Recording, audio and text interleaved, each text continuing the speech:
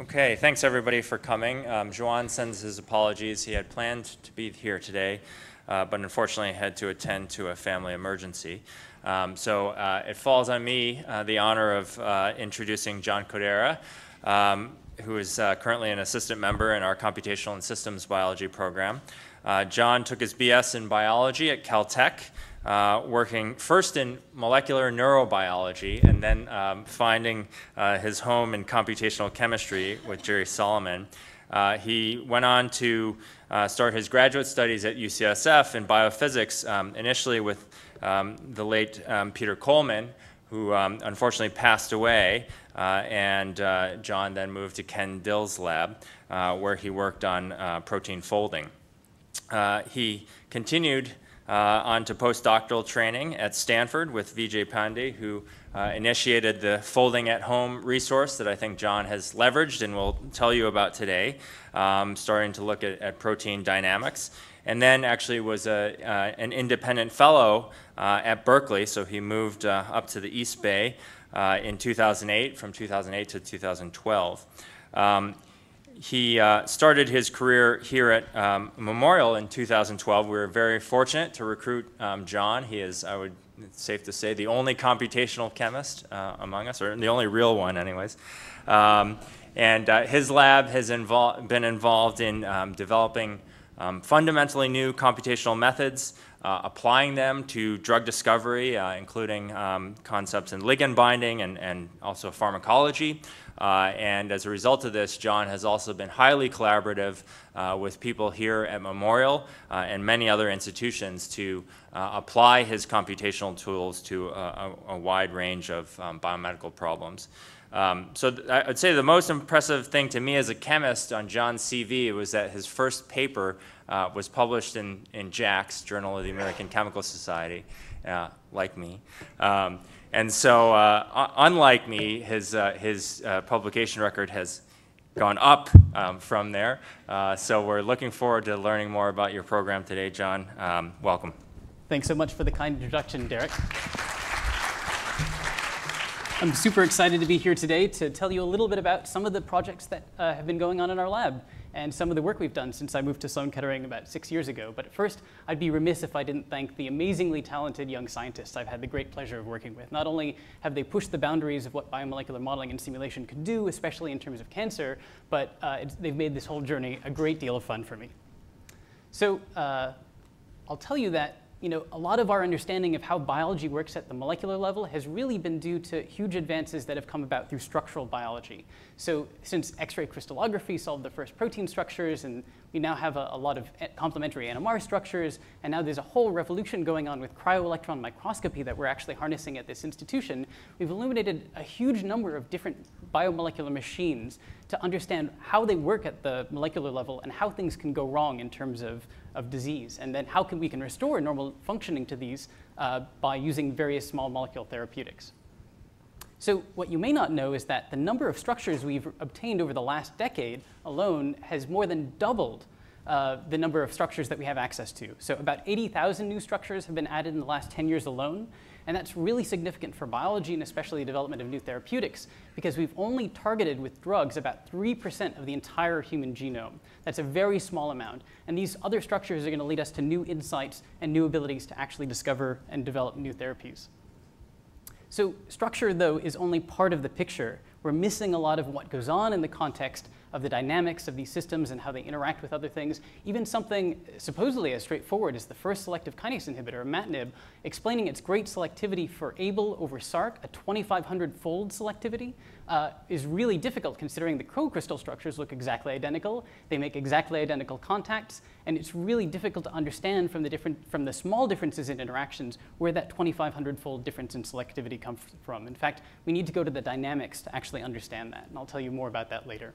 So molecular simulation, the main tool that my laboratory practices, can breathe life into these static structures and give us a good picture of what's going on dynamically that can fill in a lot of this missing detail, allowing us to make inferences and say things or provide insights that complement biophysics.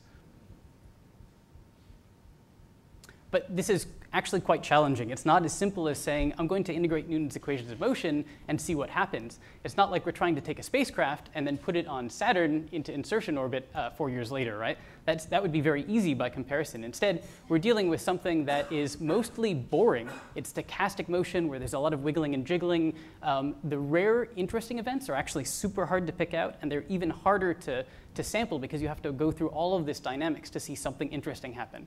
So a lot of our innovation is at the level of trying to figure out very clever ways to sample and study those kinds of rare, interesting events. So my laboratory uses these tools to tackle a wide variety of problems. I'm only going to have time to tell a few stories today about some of the different work, especially as it relates to kinases and their dynamics. I'll tell you in 3 different parts here. First, how we're developing new methodologies or applying existing methodologies in innovative ways to tackle questions at the level of biomolecular mechanisms. So how does something work and how can it go wrong in terms of disease? And then I'll turn our attention to how we're using new technologies to actually improve drug discovery success rates, especially in the context of selective kinase inhibitors. And then finally, a new direction for my lab that I'm really excited about is how we can scale up the techniques, these predictive modeling techniques that we're building, to actually say something useful about the vast number of clinical mutations that we're seeing from the MSK impact study. We're going to ask questions about whether we can predict whether or not these mutations are going to render the target of therapy susceptible or resistant to different inhibitors, as well as whether we can get a head start on anticipating resistance before we see it in the clinic. So in this first part, I'm going to tell you 2 little vignettes about how we've been working with very talented experimentalists to illuminate and complement their biophysical, structural biology, and biochemical studies of different systems. The first system, we've been working with Nick Levinson, a very talented structural biologist who runs a laboratory at the University of Minnesota. He's interested in how Aurora A, a kinase which is essential for mitosis and is implicated in multiple cancers, is actually activated through very non-canonical mechanisms. And in the second part of, part of this vignette, I'll tell you a little bit about how we've been working with our own Min-Kui Luo to apply some of the methods we originally developed for studying conformational heterogeneity in kinases to his own system of epigenetic cancer targets, protein methyltransferases. These guys are, in particular, SETD8, which methylates histone H4K20. It's flexible, it's known to accommodate various substrates, and it's very difficult to engineer selective inhibitors. So we're going to try to see if we can recapitulate the success of kinase selective inhibition with protein methyltransferases. So Aurora A is a kinase which is essential for mitosis, and it exists in 2 distinct pools that are active at different times in mitosis. So early in the mitotic cycle, we have activation of the kinase by phosphorylation, which you might be familiar with. It's the normal way we think of activating kinases. But later on, there's a completely different pool which is kept unphosphorylated by protein phosphatase 6, and this is activated by binding of this allosteric modulator protein TPX2. So Nick was interested in how these 2 functionally distinct activation pathways might differ mechanistically. So the reason that people here might care, of course, is that Aurora A, it's protein phosphatase, which keeps it unphosphorylated in the second pool I mentioned, and its allosteric activator all have either alterations through amplifications or a lot of different mutations associated with cancer. And in fact, there were several Aurora inhibitors that entered clinical trials in the late 2000s, but the clinical response was actually pretty disappointing. And that leads one to question whether or not it's the imperfect selectivity for these inhibitors to select for the 2 different distinct functional roles that Aurora has in the mitotic cycle that might be partially responsible for this lack of success. So how is a kinase activated? You might have heard of this DFG motif, which is the asp Phi-Gly motif. This is it highlighted right here from a recent paper where Sonia Henson was able to show how the equilibrium was perturbed for DDR1 kinase. So what happens here is that normally the asp is out in the inactive state, and then it can flip in this crankshaft-like motion, coordinating magnesium ATP to render the kinase active. And a few other things happen at the same time. Usually the alpha C helix packs against, inserting a residue into the hydrophobic spine. A lot of things happen at the same time to activate this kinase. So Nick was wondering whether TPX2 might activate Aurora by simply inducing a DFG out to in transition. Maybe it binds and induces this switch. So what Nick did is to engineer a cysteine-like mutant in which he then added specific cysteines where he could label them with fret dyes. And he attached these fret probes to one stationary part of the C lobe and then a part of the activation loop, such that if the DFG is out, which is indicative of an inactive kinase, you'd see a short distance in this activation loop because it packs like this. And if the distance is large, that would be indicative of the DFG asp having flipped inward to be indicative of the of the active kinase. So he did this and found there's a 15 angstrom shift, which is huge, a big conformational rearrangement towards a larger distance, meaning it's going from DFG out to in as he adds TPX2. So this is a good indication that TPX2 binding shifts the DFG motif towards, from DFG out to DFG in. But there's a problem. So Nick knew from biochemical studies that adding TPX2 can activate aurora by about 100-fold, which is a huge amount.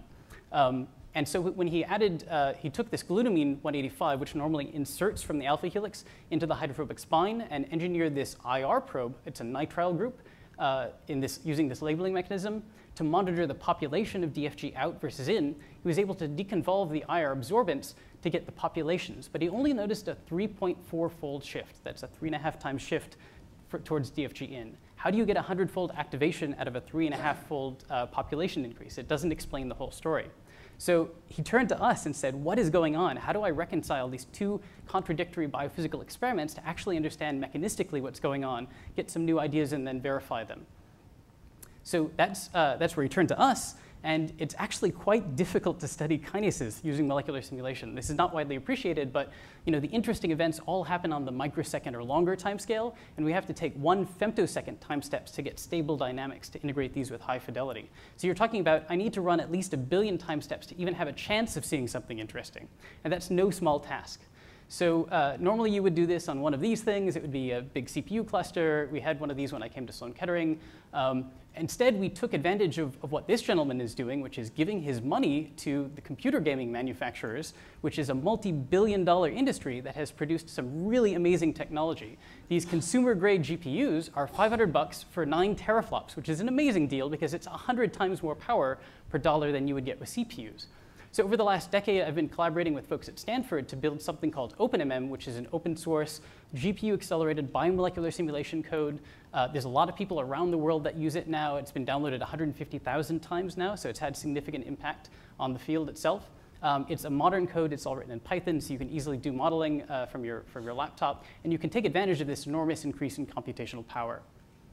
And so Julie Baer, a graduate student in my lab, was able to use these GPU-accelerated simulations to run about 100 microseconds of simulation data of aurora with and without TPX2, and she found something very surprising.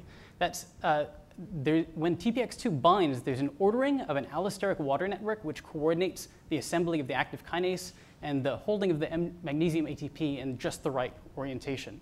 And when you look at the correlation times for that ordered subpopulation of waters, it's about 100 nanoseconds. And that jumps out as anyone who has ever studied water dynamics, because normal orientational correlation times for waters are in the 10 picosecond regime. So this is 10,000 times longer lifetimes for those waters. And when you look at, when you have those waters bound, those ordered allosteric waters, the alpha C helix docks and helps order them as well. So that's this population over here. And when they're not there, then the alpha C helix is undocked. So that's suggesting what's going on is, to explain the remainder of the 100-fold allosteric activation, is that we have this ultra-stable ordered water network, which is leading to the assembly of the active kinase. So next, Dick turned to the question of what happens when you phosphorylate the kinase. Does it shift the DFG out to in like we saw before? And the surprising thing here is that there's no change. There's really no difference in the populations of DFG out versus in on phosphorylating threonine 288. In fact, Nick didn't believe this at first, so he spent several months doing a different kind of labeling experiment. He figured out how to use EPR probes, labeling them at the same place I showed you the FRET probes earlier, with the same idea of monitoring the distances but getting more resolution of the populations. And he found there really wasn't a population shift. There's not much going on when you instead add ADP to these systems. So again, he turned to us to resolve what was going on here, and Stephen Albanese dived in and did some simulations of the phosphorylated and unphosphorylated form and found something, again, surprising, which is that in the unphosphorylated form, this activation loop forms an autoinhibitory helix which prevents the kinase from being active. And it doesn't change the DFG population, but it changes or remodels what's going on inside that DFG in state to make it inactive. When it's phosphorylated, this helix melts and the kinase can assume an active conformation. So this is a very strange way of activating a kinase because you're not changing the out to in equilibrium, you're just remodeling the DFG in state. So putting this all together, we're able to come up with an overall picture of what's going on in these two different activation pathways.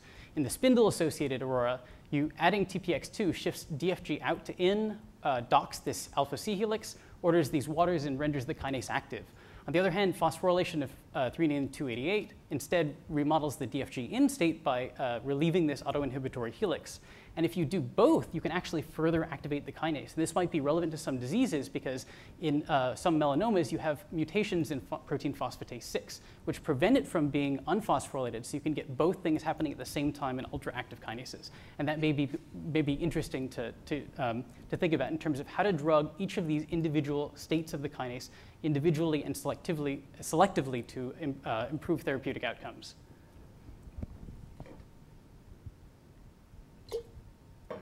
So next, I'm going to tell you about what happened when I first met Min-Kui Lo.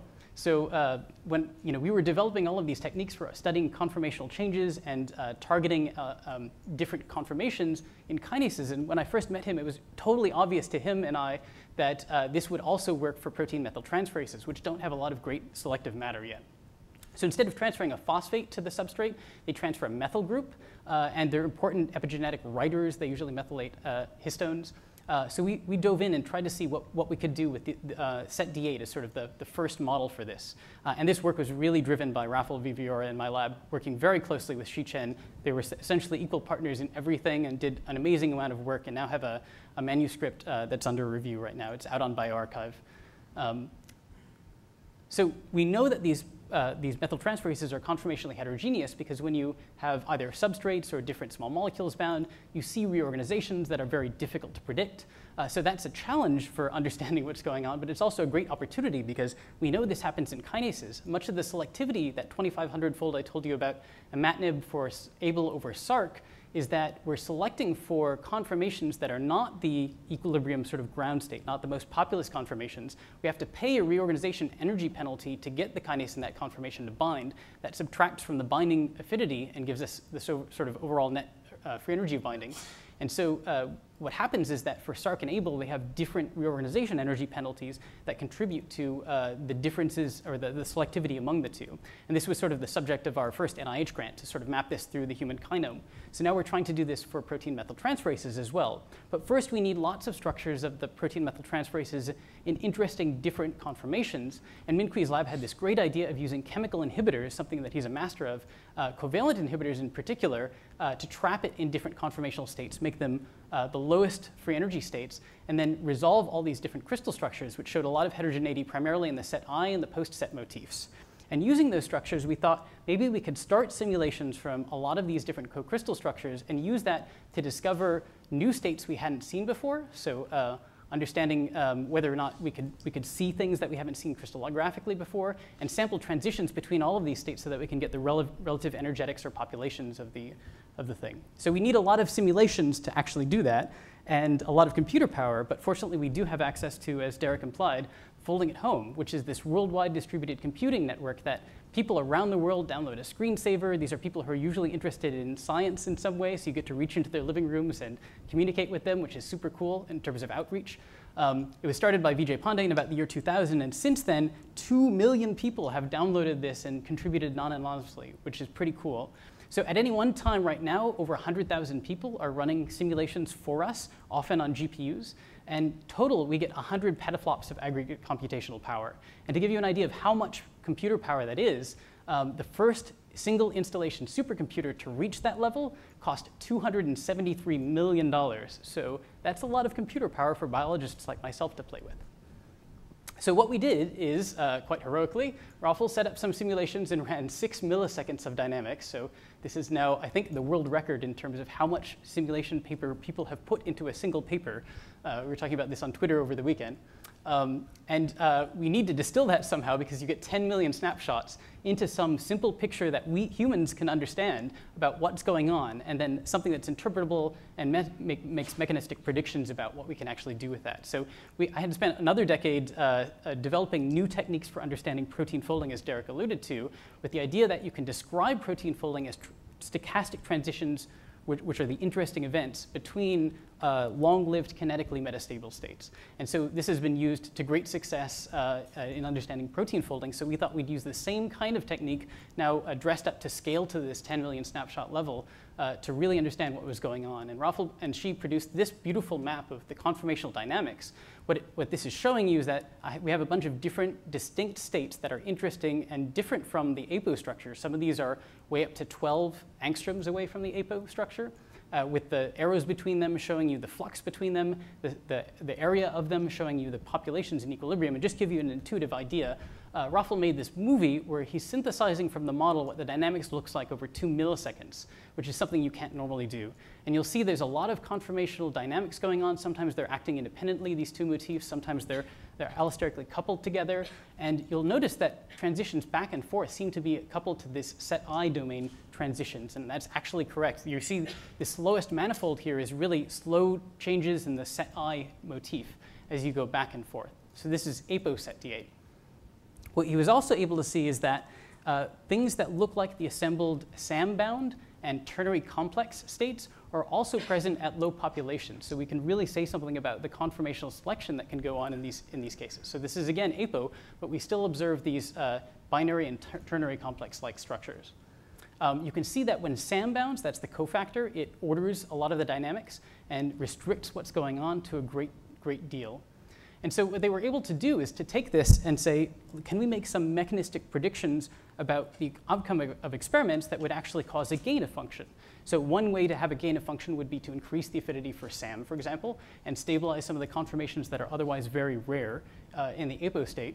And so they were able to come up with some cool mutations embedded in this sort of mechanism, and actually show by biophysical methods, specifically ITC and stop flow spectroscopy, that this is actually what's going on. You can actually increase the rates here.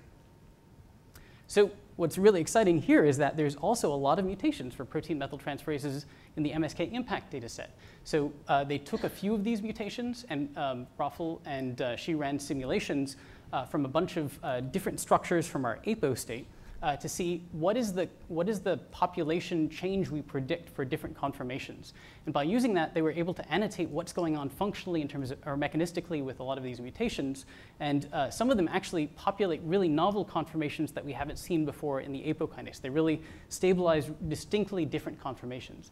And so what we're doing now, as part of the next phase of this collaboration, is Min-Kui is very interested in these two proteins, D2 and NSD2, that are highly altered in different kinds of cancers. And so we're working our way through mechanistically mapping what's going on with all of these mutations in terms of their perturbation on function, regulation, and selectivity. All right, so for the next part of the talk, I'm going to shift gears and tell you a little bit about how we're developing new methodologies that will actually help us improve drug discovery success rates. So this is something that we've been working on for quite a while, and I should emphasize that our lab is really geared toward developing new modeling tools for problems that can't currently be solved in drug discovery. So we're not just docking something for everyone. We're really trying to develop technologies that push the frontier of what's possible with predictive modeling right now. So we're very interested in kinases and selective kinase inhibition in particular because it's so important for cancer. Since the FDA approval of imatinib in 2001, we now have something like 43 different small molecule kinase inhibitors and over 100 clinical trials ongoing right now, but still only a small number of kinases that are implicated in cancer have any good drugs out there. So we'd like to expand that. We'd also like to develop second and third generation therapies or things that minimize resistance. But the problem is that the pharmaceutical industry is very bad at drug discovery. And they seem to be getting worse with time because this is the number of drugs you get for $1 billion. And it keeps going down to the point where you now have $1.6 billion per drug. And that's a lot to spend for a drug you actually get to the clinic. And it's very different from other engineering fields where you increase the number of transistors every 18 months, for example, by doubling it following Moore's law. So they've called this Eroom's law because it seems to be that we're getting worse over time rather than better. So that's really frustrating.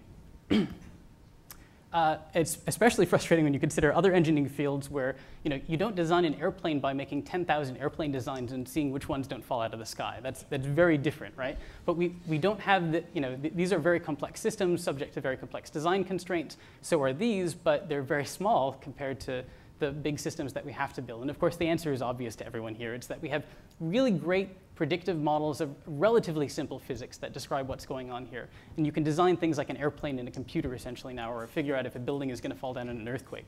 So we don't have the same kinds of good predictive models to help us design at the microscopic scale. And that's one of the things that my lab is obsessed with building. So if you think about how, what is the threshold, what's the bar we have to achieve to have some impact here, think about optimizing on this scaffold, something that WATEC thinks about all the time, trying to improve the affinity and maybe reaching a 1 log unit improvement in affinity or potency.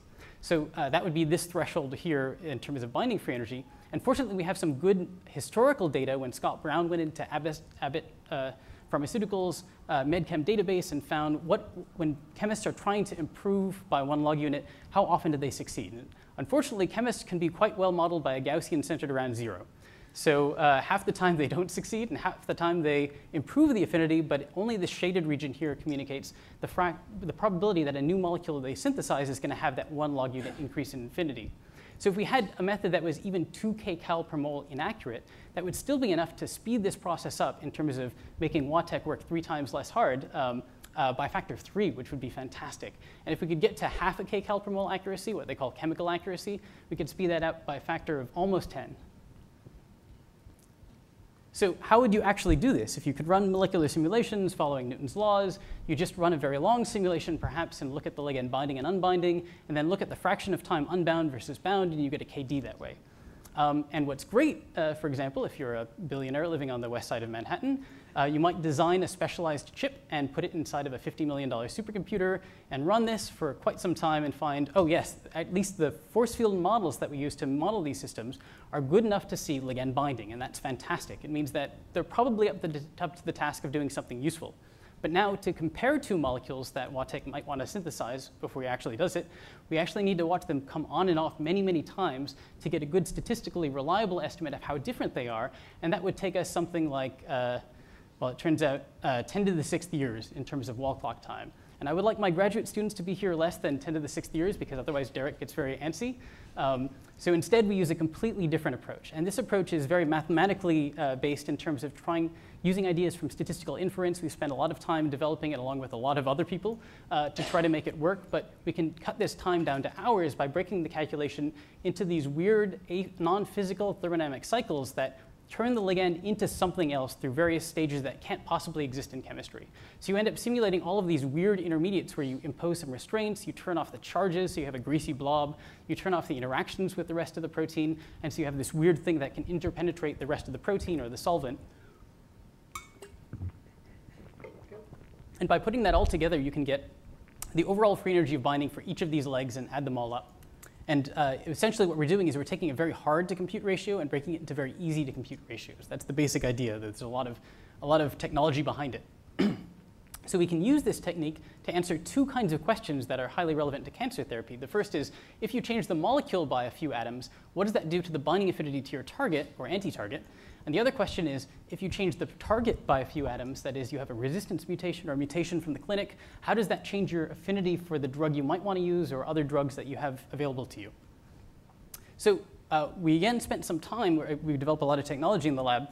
In this case, mostly Andrea Ritzi and Levi Naden, a former postdoc in the lab, developed this great tool that is an open platform, open source code, that was actually paid for by a large number of different partners, everything from pharmaceutical companies to federal agencies, that incorporates everything we know about how to do these calculations efficiently and correctly into a single tool that's sort of a good platform, again, built on this OpenMM thing that we had invested in. And so we can use this tool to do a lot of predictions, but first we need graphics processors to run it on. So when I got here in 2013, I combined efforts with Gunnar Retsch to build the first major GPU installation for an academic cluster using consumer-grade GPUs. So we bought 120 of these things, and the good folks at the CBio core helped out with this. We got 420 teraflops for $80,000, which I thought was a great deal at the time. And it was maybe a little bit weird and out there, but it powered our laboratory for many years. And now the 2nd generation version, led by Juan Perrin, supports 274 users on this GPU-enabled cluster to do everything from machine learning to computational pathology to cryo-EM structural biology. All of it's using these GPUs now, and of course, drug discovery. So how well does it work? So we've been working with folks at Merck in Darmstadt as part of a collaboration to try to benchmark the accuracy of these different methods and try different ideas. And we've been working with this CMAT set, for example, that they've published and looking at the relative free energies and how well we can predict them. That is, what is the change in free energy between two different compounds? And it looks like we're doing pretty okay. We're under that 2 kcal per mole threshold, which is what I said was the beginning of being useful for people like Watek. So if you ask the question about, like, if I give a threshold between two compounds that I say, if this compound is predicted to bind better than half a kcal per mole, how often do I get the sign right? How often do I actually make the right decision so that I win a bet with Watek, say? And it looks like for about half a kcal per mole, I can get that around 85% of the time, which is pretty good gambling odds. There's a lot of work to do to make this even more robust and more accurate, but I think it's a really good start. And we're not the only people to have this technology now. For the last 5 years, I'd spent time consulting with Schrödinger to take some of these advances from the field and really help get them into a commercially available product that you can use with a single button click. So it's not a research thing, it's a complete black box thing that people can run in the drug discovery industry. And it's really helped companies like Nimbus, for example, at the late stages, deliver their $1.2 billion NASH drug. And other companies are using it for anything that's structure-enabled, essentially. But most of what they've been doing has been limited to affinity optimization. I said that my laboratory is working at all of the next frontier of things. So we've been thinking about what's next. In particular, predicting selectivities or other things like partition coefficients and solubilities, which are really important in multi-objective optimization of molecules. We'd like to jump directly to things that actually work well in cells rather than having to optimize every property once we run into an issue. So Stephen Albanese spent some time working on how well we can predict selectivities, especially for kinases. So he found some cool medchem data sets published in JMedChem where they're looking at CDK9/2 selectivity, where if you inhibit CDK9, it reinstates apoptosis in some cancer cells. That's great. If you inhibit CDK2, it kind of kills everything. So that's bad. So you'd like to inhibit one and not the other. And it's actually very difficult to achieve selectivity. So they were looking at variations on this scaffold. And Stephen did this while he was spending some time as an intern at Schrödinger. So he was collaborating with Lingla Wang, somebody I worked with closely there, to try to see how well the commercial tool and the private force field, OPLS3, is actually able to drive selectivity. And it looks like individually the CDK2 and 9 potencies are reproduced pretty well, but it's harder to wrap your head around what this means for the ability to predict selective inhibitions if you look at the selectivities as delta G's between the two. So Stephen dove in and developed a useful model that looks at the correlations in the errors between CDK2 and CDK9. So you might hope that if there's, if you're making an error in each of the kinases, you'd say something like, since the interactions are essentially the same in two very similar kinases, that I might have a fortuitous cancellation of errors, and it might be an easier job. And we can quantify that by this error correlation coefficient, which basically measures how diagonal that is. And if you're trying to achieve 100-fold selectivity, that's this green line here, it looks like from our limited data set, the correlation coefficient is somewhere in the shaded region. So you would get a speed up of trying to hit that 100 times selectivity goal by a factor of 20 or 40. And now we're talking something that's a lot more than 3 or 4 times speed up. So it looks like while achieving 100-fold selectivity can be difficult, this tool could really help improve things substantially. But of course, we want all of our colleagues to be able to access this and all of our collaborators elsewhere as well. So I recently joined the scientific advisory board of OpenEye Scientific, which is building an Amazon workflow-enabled browser-based way of running molecular calculations of various kinds. So you could do modeling in your browser, and this tool, Orion, will be free for academics. And they want to deploy a lot of free and open source academic software like ours through this, where now you'll be able to load up these binding free energy calculators, and from Derek's desktop or laptop, he can actually submit jobs and hopefully help optimize the compounds before he actually makes them and improve our success rates that way. So we're excited to roll this out early next year. We've also been working to make the public force fields as good as the private force fields. Right now, you really have to pay a lot for these Schrödinger software, and we don't like that, and a lot of pharma doesn't like that either. So they've banded together and built this open force field consortium, which is using open source software, open data sets in collaboration with NIST, and trying to do everything out in the open with this large collaboration of academics to really push force field science forward. So this just premiered October 1st, so we're super excited about that. So in the last few minutes, I'm going to tell you a little bit about the final thing that I'm really excited about is how we can predict drug resistance and susceptibility by scaling up these modeling tools. And you all know that there's multiple forms of resistance, and in particular, there's so many ways in which we can have resistance to particular drugs. We're going to focus for right now on mutations in the target of therapy, because if your drug is simply not going to bind the target, it's no use to pursue it. It's not going to work. So in this case, Stephen also went into the MSK impact data set and looked for all of the mutations that appear in the kinases in that panel. And a lot of these mutations, so you're familiar with the recurrent mutations like L858R and EGFR. You talk about them all the time. There's some drugs that are targeted to these, but the vast majority of mutations that you see are actually this long tail of very rare mutations. So 87% of the mutations in kinases have been seen fewer than 10 times. That means we have no biochemical data or understanding of what clinical outcomes are associated with different dosing regimens, for example. 68% of them have been seen only once. So if there was some way we could predict whether or not these are going to render the target of therapy susceptible or resistant, that would be fantastically amazing. So we were working with a very talented postdoc at Schrödinger named Kevin Hauser, who compiled a lot of data from the literature in this particular case and found mutations all over Abl kinase for a number of different drugs for which the IC50s were available. IC50s are not great. I'll come back to that in a moment. But at least it's some data about how effective the drugs actually are against cell lines. And using free energy calculations of mutations now, he was able to show that we got really good correlation. In fact, the error is pretty small. There's some outliers here that we're still trying to understand, but we're about a kcal per mole accuracy, which is pretty good. And if you look at the accuracy, specificity, and sensitivity, well, it's not to the point where we'd want to roll it out to patients yet, but it's clearly showing some signal there. There's something exciting here in that we'll be able to, hopefully soon, once we've understood the failures, use physical modeling to predict whether or not mutations render it susceptible to the therapy you want to use or something else that you might want to use. Now, if you think about anticipating resistance before it appears in the clinic, the question is, how could we even predict something like that? And the cool thing is that if you give imatinib, well, it's not cool, it's actually very sad. Sorry.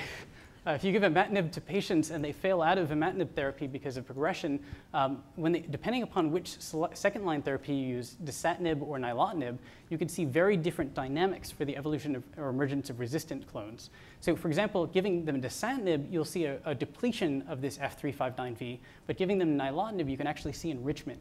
So it looks like we're performing a selection experiment where the affinity of the inhibitor for as well as the affinity of something like ATP for the kinase is going to be driving the fitness of these particular clones. So we might be able to use free energies, these things that we're computing as a surrogate for fitness, in understanding the evolution of these. And we can ask all sorts of interesting questions using these free energy tools, whether or not, obviously whether a mutation confers resistance or sensitivity, but actually anticipating it using this as a selection criteria, or maybe quantifying the potential of two different clinical candidates to elicit resistance, or maybe we could even engineer inhibitors that are unlikely to elicit resistance through mutational mechanisms. That's a pie in the sky dream, but I think I'm very excited about that. So part of the problem here is that we're limited by the quality of data that we have. This is the correlation of IC50-derived affinity changes with KDs. It's not great. It's about the error that we're at right now. So to go any further, we're going to have to do better in terms of data collection. And the amount of data we have is really limited, whereas the amount of data cBioportal has is amazingly large. So the folks in the lab have put together a concerted effort where they've figured out how to express a panel of different human kinase domains in bacteria using this cool phosphatase co-expression system that Marcus Seeliger at Stony Brook has figured out. They've also figured out how to automatically engineer in different mutations from cBioportal and express them in 1 mil cultures for different proteins. And so we can start engineering these, and then we needed a way to measure good biophysical affinities. And Nick Levinson happened to note when he was with Steve Boxer this phenomena that bosutinib, erlotinib, and gefitinib strongly fluoresce upon binding their kinase inhibitors. And Sonia Henson, a postdoc in my lab, actually mapped out a bunch of different FDA inhibitors. Basically anything with a bi- or tricyclic heterocyclic aromatic ring has this phenomena that you see a huge increase in fluorescence, and you can directly measure the binding affinity, or you can compete this guy off with the non-fluorescent inhibitor to measure the affinities. So now we have an assay. A bunch of folks in the lab have gone together. You may have seen our wet lab on the 17th floor. It's a giant robot that can do the expression, the purification, and also this assay in large scale. And they've been working on automating this to a degree where we can grind through a lot of these and start to collect a lot of interesting data. And I'm super excited about this because it's going to really give us a huge, vast biophysical archive and look into what's going on in terms of resistance. And so we've started also to collaborate with some other folks on how to bring machine learning techniques into this mix once we generate enough data biophysically and through free energy calculations. There's something called INSPIRE, which is bringing together folks from the CANDLE, this is Rick Stevens in particular, the CANDLE Consortium, and really trying to work with multiple laboratories looking at these data sets. Also using very large computers. Right now we're on Titan, which has 18,000 CPUs, and Summit just came online, which gives us 15 times more GPUs. And I'm super excited because I get to start a satellite group in Berlin working with one of the foremost structural biology for kinase polypharmacology machine learning people, Andrea Volkamer. We'll be starting a satellite group to merge our free energy calculations with these structure-informed machine learning techniques that she practices. And so we're starting to hire some folks to look into this cool interface. So I'll just remind you that our laboratory does a lot of other things too. We've really enjoyed all the collaborations we've had over the past few years. And I've had the great fortune of working with a very large number of collaborators. I've had a lot of fun people coming through my lab, and I think I mentioned the ones whose work I talked about. And then we're super grateful to all of these different funding agencies for helping power our work. And thank you all for showing up, and thank you for your attention. I'm happy to take any questions.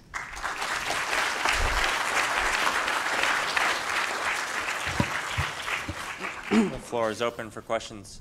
Maybe I'll start. John, in the Set 8 story, you mentioned that the arrow thickness was a measure of the flux between the different conformational states. So can that be interpreted as transition state energy between different conformations? And if so, can you then model what Kcat and Km should be based on SAM concentration and the population, the kinetics of accessing the SAM bound conformations? That's a great question. Well, so it's not as simple as thinking about chemical reactions where you have a single barrier and a single transition state.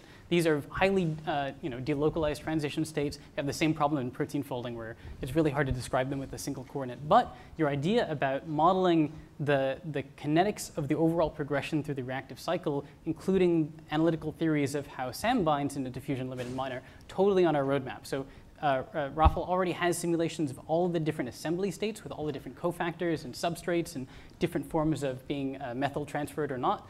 And we're going to put that all together by stacking these models up and then adding analytical models between the states. So it's a great idea, and we're way ahead of you. Good.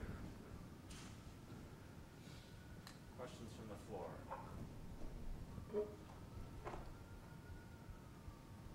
Especially students. Quick. John, for your first project, you see the signal change in the EPR fluorescent signal change. How you interpret that single readout to the multiple conformations? So that also involves how accurate your prediction of the potential conformation is, how that reflects the signal change, right? That's a great question. So I have to say that the analysis in this case was not mapping specifically to conformations.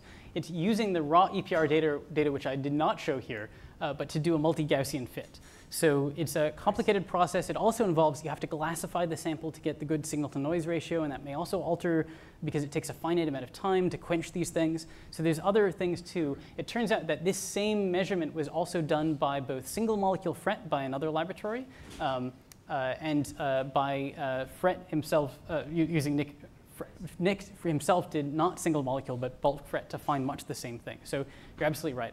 EPR is something I would love to get into in terms of quantitative models of reproducing spectroscopically directly from the molecular simulations. It's possible, but we just haven't done that direct connection with structure yet. You mentioned this effort to generate a publicly owned force field. And I'm just curious, coming from one of the labs that developed force fields way back when. Can you say something about how that's going to start? Is it going to incorporate things that we already know? What's the complications? When is it going to be available? That's a great question. So it's available now. There's a minimal force field out there, which is just, so instead of GAF, GAF is the general amber force field that people still use for public simulations of protein ligand systems today. It's supposed to type small organic molecules. It was finished when I started in Peter Coleman's lab in 1999, so it hasn't really changed since then, which means that we're way behind in terms of accuracy for everyone else. So this new effort simplifies all of this by using a new way of typing. So it used to be we used atom types, which had to encode in one letter everything you ever want to say about the chemical environment of that atom. Instead, we're using something called SMARTS, which is industry standard way of of matching subgroups of chemistry and can be as elaborate as you want. And that allows us to compress everything down to about 300 lines and type a much broader level of chemistry, of drug bank that way.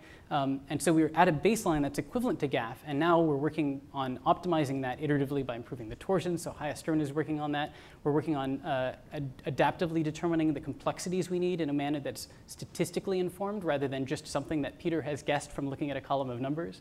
So Josh Faust in my lab is working on that, but it's a real multi-site collaboration. So other people are contributing different aspects of this whole collaboration. There's a site called openforcefield.org, which has all of the gory details. So I'll let you read our roadmap about that.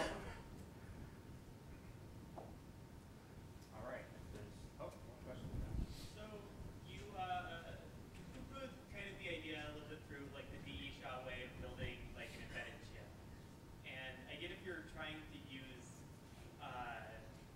these, folding at home style things that you can't ask everyone to have it. But this is also like a system that's where embedded systems are really great. And if you're going to build, your own things, like designing a custom chip for like specific things can be just a huge advantage. Or if you want to go for development, like could you develop like a proof of work like coin system and have people be throwing their cards in that? Can we have a folding coin?